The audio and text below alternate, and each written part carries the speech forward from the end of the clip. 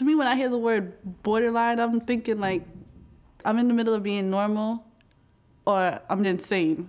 I'm crazy. So like, I feel like I'm a functional crazy person. Like, that's what borderline means to me. Like, I have my crazy moments and I have my normal moments. And I mean, I never been really explained the whole like disorder. But I mean, when I looked up on it, I shared a lot of the symptoms and stuff like that. And even when I went to rehab and I had the counselor explain it to me, like, he said out how I'm narcissistic. I don't know right or wrong. I overreact on everything.